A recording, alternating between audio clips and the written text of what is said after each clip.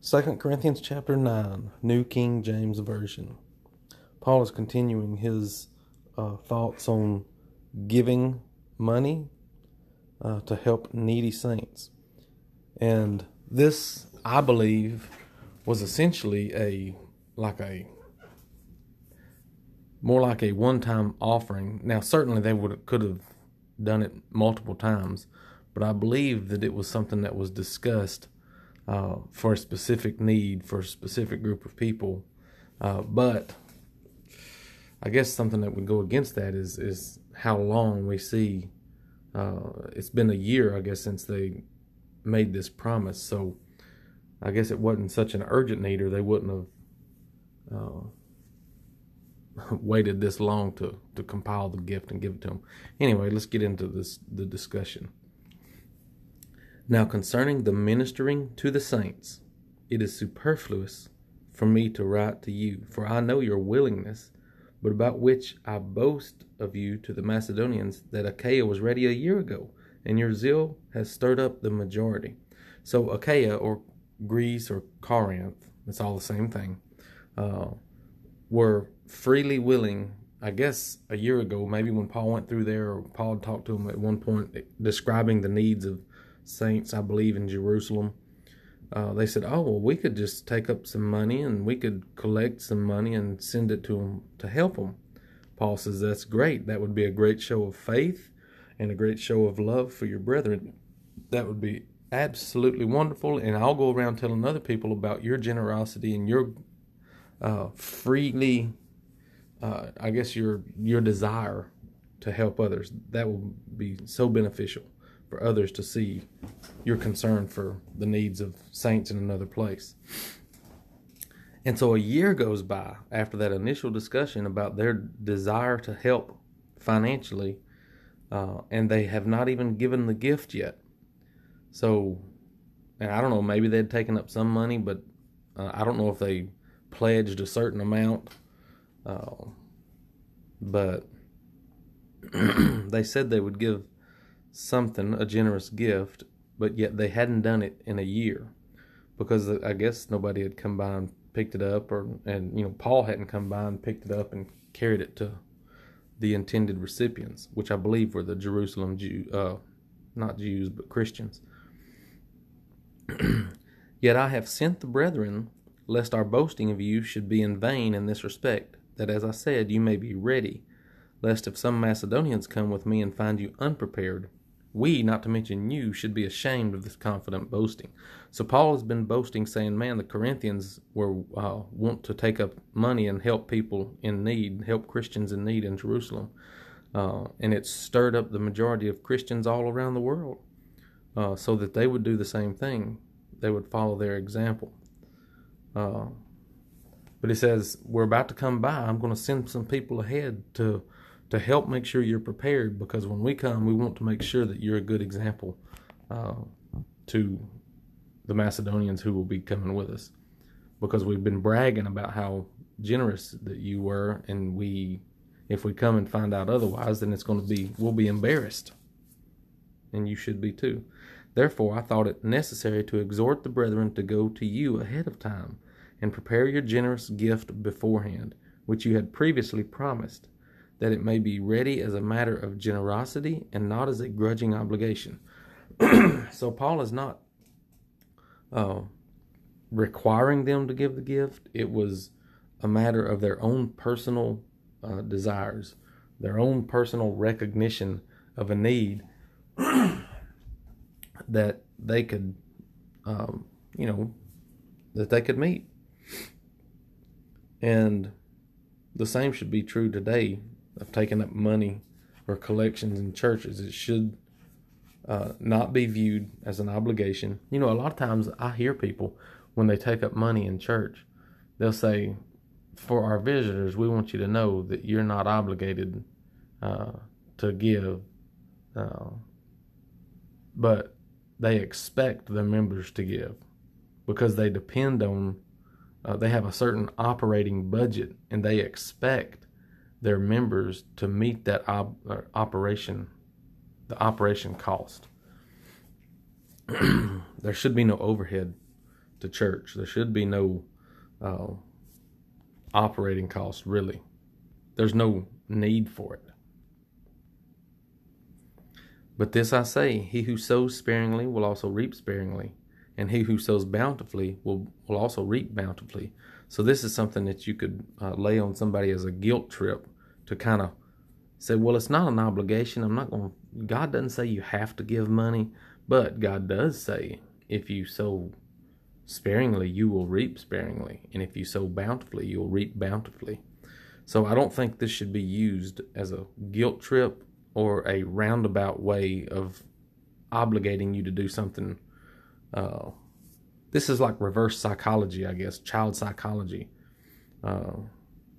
We say, oh, well, this candy tastes horrible. And then say, no, well, trying to convince the kid not to eat the candy or something.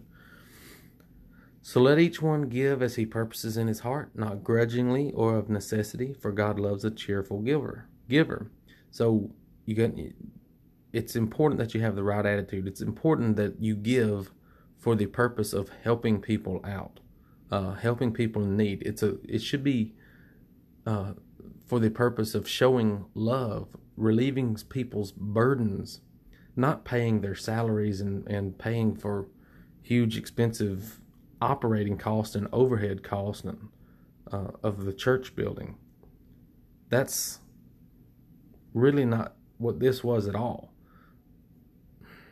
If you agree to pay for operating costs and church salaries, then I guess that's fine. There's nothing wrong with that if that's what you want to pay for.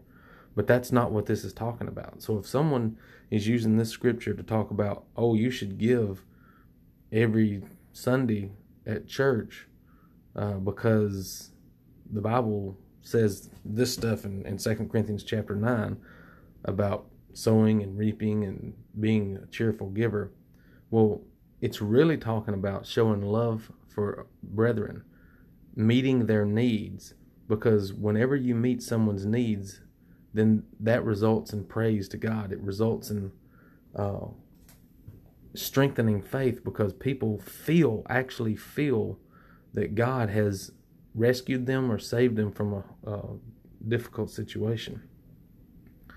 Now, someone would say, well, hey, if you give money and pay for preachers and church buildings, that results in praise to God too, because it gives people a place to go so that they can all sing and praise together. And that's fine if that's the way you want to see it. I can at least accept your perspective on it for yourself, but that's not my perspective. I don't believe preachers should be paid full salaries and insurance and vacation days and stuff for what they do. And church buildings consume tons of money that I think should be better used for actually helping people in need and meeting their needs. That's just my perspective. I'm not saying it's wrong. I think it can be wrong. If you don't have anything, can be wrong. If you don't have the right attitude, either way it can be wrong. But it's just my perspective and what I think is important, and what this chapter is even talking about. It's talking about meeting needs of saints. It's not talking about paying preachers or operating costs of buildings. And God is able to make all grace abound toward you, that you, always having all sufficiency in all things, may have an abundance for every good work.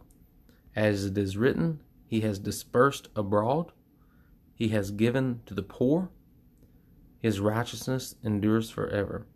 So, in the last chapter, in chapter 8, it talked about equality among the members, that those who have a lot should help those who have little, so that there would be equality.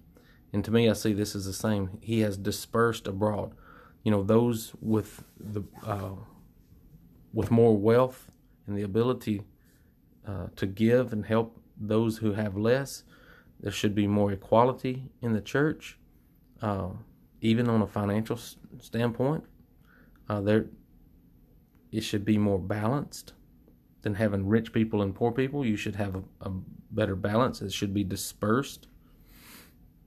If you actually love one another, if you actually want to be generous and help a brother, then there should be a way within the church to equalize, or at least more balance the big difference between rich people and poor people, even in the same church. But he says you also give to the poor, and his righteousness endures forever. So that's the idea here. It's giving to the poor. It's creating more equality in the church, not so that this poor people have to come and see how the rich people live, and the rich people ignore the poor people. Now may he who supplies seed to the sower, that's God. God is the one who supplies seed. We are the sowers, and God supplies us with the seed. So we couldn't sow if it wasn't for God. And he provides bread for food. May God supply and multiply the seed you have sown, and increase the fruits of your righteousness, while you are enriched in everything for all liberality, which causes thanksgiving through us to God. So whenever you give to the poor, whenever you meet a need, that results in thanksgiving to God. People thank God when other people help meet their needs, because they recognize that God is the one who gives the seed so that the sower can even sow it. For the administration of this service not only supplies the needs of the saints, verse 12 is, I think, critical for understanding this chapter. The purpose for this gift was supplying the needs of the saints, but also is abounding through many thanksgivings to God. So that's the twofold purpose of this generous financial gift, is to supply the needs of the saints and to result in the abounding thanksgiving to God. While through the proof of this ministry, which is helping the poor and meeting their needs, they glorify God for the obedience of your confession to the gospel of Christ, and for your liberal sharing with them and all men, and by their prayer for you, who long for you because of the exceeding grace of God in you. So the exceeding grace of God in you is, I guess, generally would just be love for your brother, appreciating your brother. But if you love them, but see they have needs and you don't meet their needs, if you're able to meet their needs, then you actually don't love them. But love is a grace of God. If people love one another, if they meet the needs of another, then that means God has put that grace in their hearts. That God is the source of that love. So he is the supplier of the seed. So no human can help another human if God doesn't supply the seed to the sower. You have to recognize the source of the blessings, where it comes from, and you can't pat yourself on the back and say, oh, well, I helped these people. I met their needs. You didn't do it. God did it through you. God's the one that deserves the praise for it, not you. So a lot of times when people give in church, and they give, let's say they're wealthy and they give a lot of money, they feel like they're the ones that have given that. Well, I guess the danger, I can't speak for their heart because I don't know their heart, but the danger is that they feel like they are the ones that made the decision to give money, and that they even feel like they should have a lot of say-so in where the money goes and what's done with it, because they're the one responsible for giving. They ought to recognize that God is the one that gave them the money to start with, gave them their wealth, and if you're not giving with the proper attitude, with the desire to help other people, the desire to meet the needs of other Christians, if you've got some other attitude about, being puffed up with pride because you give a lot of money, then you're not recognizing God for what God has done for you, and you're giving with the wrong purpose, and you could be held accountable for those sins and sinful thoughts.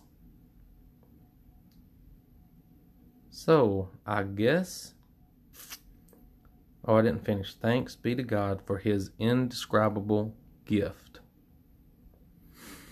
All right. I guess we'll end it right there. That's 2 Corinthians chapter 9. Please like and subscribe and put your comments down below.